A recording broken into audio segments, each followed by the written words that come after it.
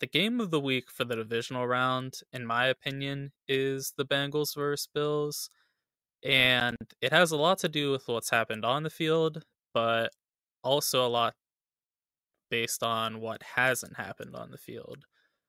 Because on one hand, you have Joe Burrow versus Josh Allen, which is just some of the, I would say, two of the top three quarterbacks in the NFL going against each other. And on another hand, we sort of had an appetizer of what this game will look like because they played a portion of the game and it was an exciting portion, but they didn't finish it, obviously. At a more nuanced level, I'm really interested in this game too because the Bengals have the sixth best coverage grade according to PFF, and the Bills, by that same metric, are the 10th best coverage team.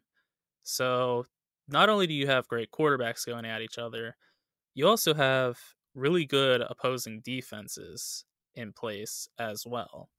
I think what's going to dictate the entire game is the matchup of the Bills' defensive line against the Bengals' offensive line because the Bills ranked sixth in pressure in the NFL, and far worse than that, the Bengals ranked 30th in pass protecting, which is possibly even overselling how good they'll be for this game because they're probably going to be without two of their starters and maybe without even three of their starters. The reason I think this matchup is so important is because from the Bengals receivers versus the Bills defensive backs point of view, I think the Bengals are going to have a notable advantage.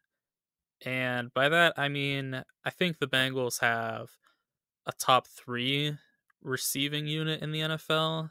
And I think it's so good that it pretty much makes your defensive backs irrelevant because the Bills do have amazing defensive backs. It's one of the absolute best in the NFL. But at the end of the day, we're talking about defending Jamar Chase and T. Higgins.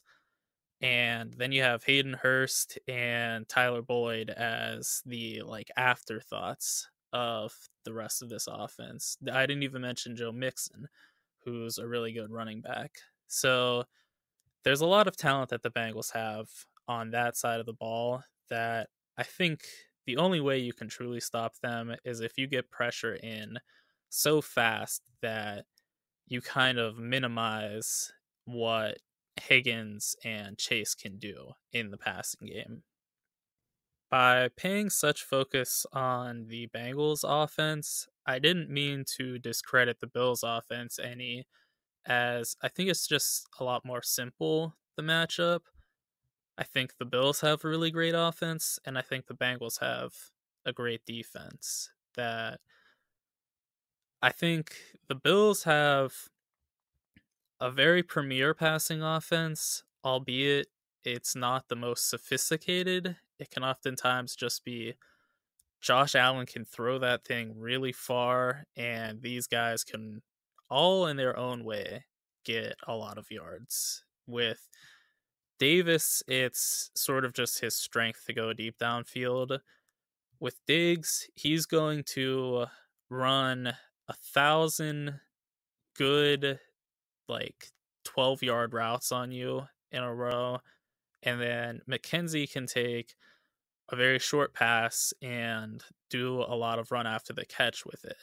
For the Bengals, another thing I'm a little bit nervous about is how we match up with Diggs because, in my opinion, the best corner the Bengals have is Mike Hilton, and that's not really his forte, is not defending these alpha wide receivers. He's meant to cover guys in the slot, which I think the best thing about Diggs is he does so much of his damage as an outside receiver, which is traditionally thought of as being harder to do than getting similar results from in the slot, where you're going to be matched up against oftentimes lesser or no press, and you're just going to have wider option of routes to be able to run because you have more of the field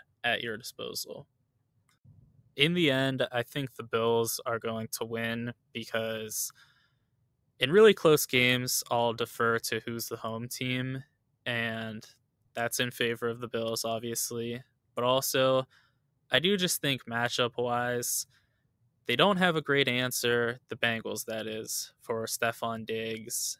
And also, this offensive line is really going to struggle to pass protect for basically any amount of time, which, if we look back at the Rams game, a lot of the big plays against the Bengals were Aaron Donald coming in really quickly and disrupting a play, or any of their other great pass rushers. And I think this Bills team has about as good of a pass rush as that Rams team did, even without Von Miller.